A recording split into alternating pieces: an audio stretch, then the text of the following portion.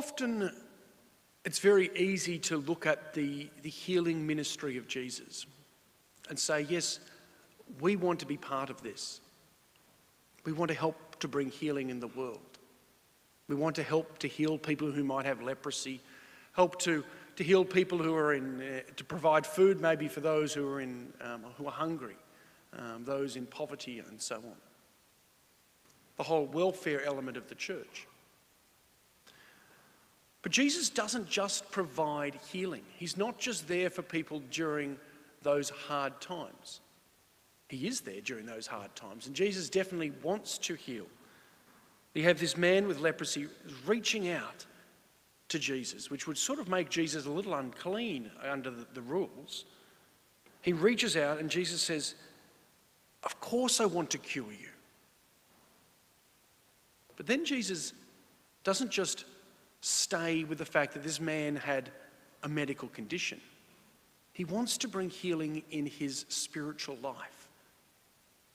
And he wants this encounter of love which brought healing to him physically to help him to come to a better relationship with God and with the community. And so Jesus says, go up to the temple, go and show yourself to the priest, enter into that relationship again with the community of God and start to pray. Make the offering prescribed by Moses. I think this is a great model for all of us. And this is the challenge of any charitable activity we do as Christians. Are we just providing a handout, or are we also bringing Jesus Christ to this person and helping to bring this person closer to God? Help them to be connected with the community, help them to be connected to Christ in prayer. I think this is the great challenge for all of us. Jesus doesn't just stay with the welfare.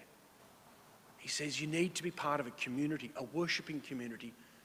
You need to be on a right path with God.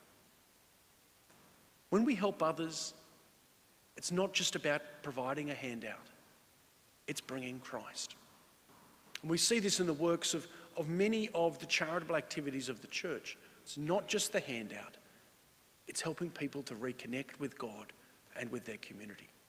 Let us pray that in all of our actions, we won't just stay with providing that handout. We'll take up that opportunity to open the door to provide that invitation of faith to a community, to that relationship with our Lord and Saviour Jesus Christ.